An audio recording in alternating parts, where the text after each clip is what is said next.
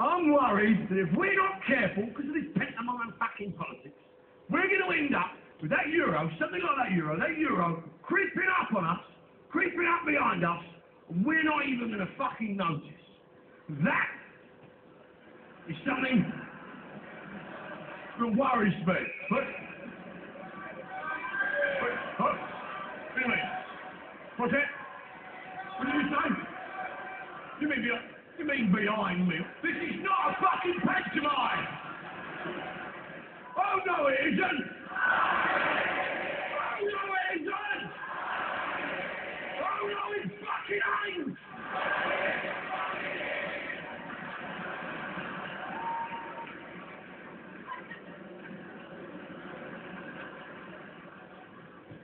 You know, for a right on crowd, you're on off turn. Alright, you're gonna act like children. I'm gonna treat you like fucking children. But what I'm gonna do is I'm gonna count to 3. And when I get to 3, turn around. If there's anything there apart from my bar, fair play, I have to give it to you. But, here we go. 1, 2,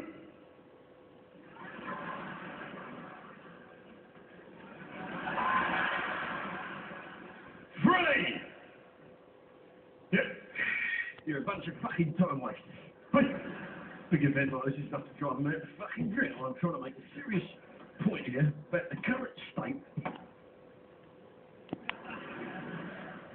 What the fucking hell is that? Hey! Why didn't you say anything, Mike? Hey! Right, okay. I'll deal with this. No.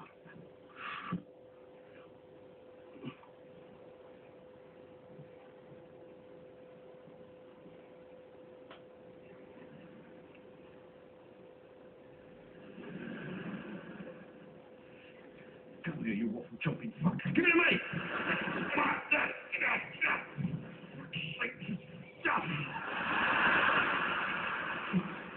You piss off! Piss off!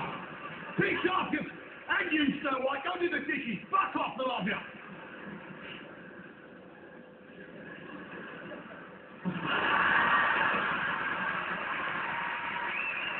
Get up! You're the wrong end of that fucking horse, Fallon. Now, Joe, I can fix this with a currency converter. Here we go.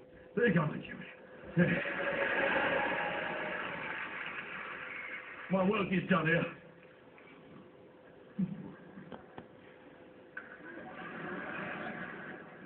Pounds collapsed again. Now, I have to go, ladies and gentlemen. I'd like to leave you with a thought. It's a simple thought. What is the driving force of human nature? Michael, any idea? As a driving person. Necessity is the driving force of human nature. This is the mother of invention. I can prove that to you with an example now. On July the 25th, 1909, Louis Blériot was the first man to fly